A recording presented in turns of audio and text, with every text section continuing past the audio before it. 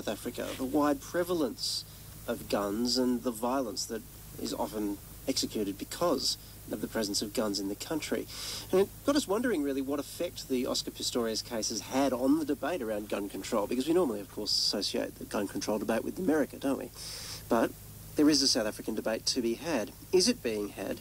And what exactly is the status of gun control in South Africa at the moment? I'm joined now by Adele Kirsten. She's from an organisation called Gun Free South Africa. Adele, thank you very much for speaking to us. So I might get you first to reflect on the Pistorius case and what you think it's doing to gun culture and the gun debate in South Africa.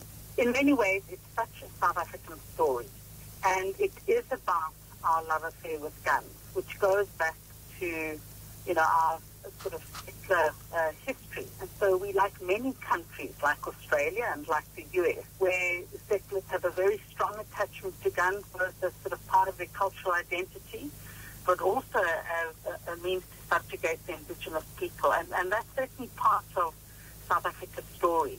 And then, of course, our apartheid history, where the gun law, the Arms and Ammunition Act at that time, was a typical apartheid piece of legislation. It facilitated white access to weapons. And then, of course, post-94, new gun laws. And our new gun law, I guess, reflects some of that political transformation phase. And we've raised the bar significantly for gun ownership in this country. So how do you explain those two things together, the quite stringent gun laws on the one hand and the prevalence of guns at quite an extraordinary scale on the other? Well, we have it.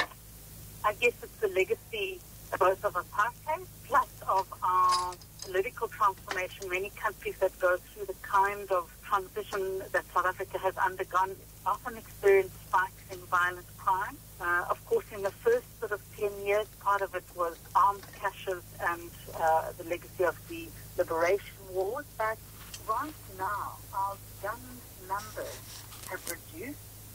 We've also seen in the last 10 years an almost 50% reduction in our gun deaths.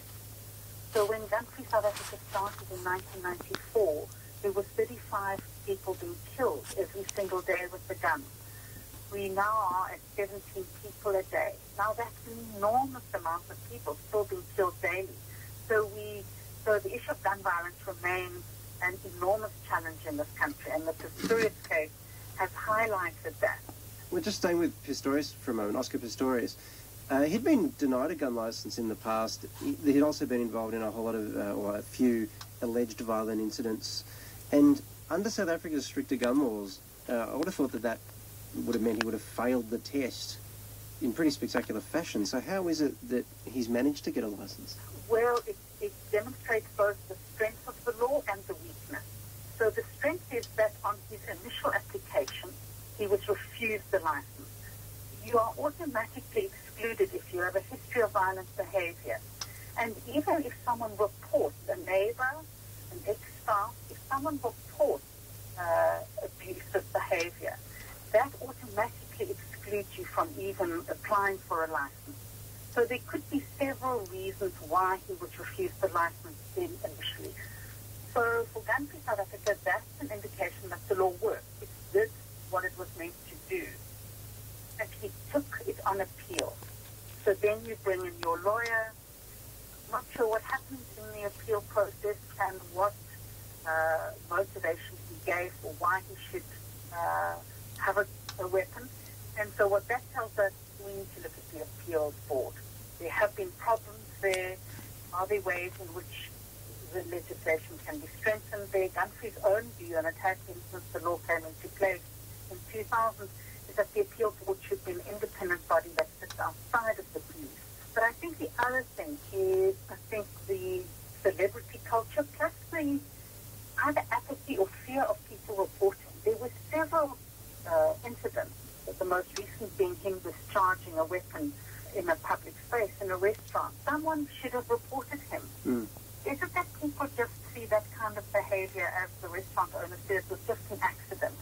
That's not an accident. That was negligent use of a firearm. Whichever explanation that you offer for the fact that he was not reported, for example, for discharging the firearm in a restaurant, whichever explanation you offer does point to the prevalence of violence and gun culture in South Africa, and it's one of these odd things to observe, that you have so much of South Africa's middle class, often white middle class, in these kind of gated communities behind electrified fences, and then they still own a gun for self-defence. Well, I mean, I think the Pistorius case has highlighted that so clearly, and in fact part of the media story has been emphasising the high levels of crime in those kinds of contexts. And the reality is that the majority of crime victims are black South Africans living in townships with not with that kind of security.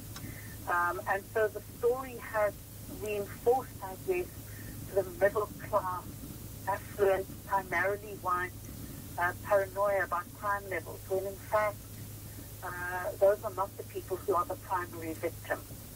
However, the other thing that the Pistorius case does demonstrate is that women are very much at risk in their own home to be shot by someone they know with a legal gun.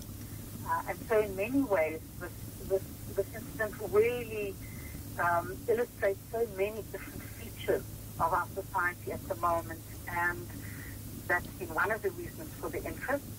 But it certainly raised debate here about the need for stricter gun control. Not the only country to be having those debates. The United States, of course, famously in the middle of a gun control debate at the moment, and some legislation being put forward. So these things are unfolding in several countries, Adele. It's horrific circumstances, tragic circumstances for us to be having the conversation, but an important one nonetheless, and I thank you very much for having it with us. Thank you. Adele Kirsten from Gun-Free South Africa. You're on RN Drive with Walhid Ali. Warbles on a lot to YouTube with yet another update from ABC Radio National regarding Oscar Pistorius and the situation in white South Africa regarding guns and gun violence and crime and fear of crime and paranoia and sense of entitlement. Ciao.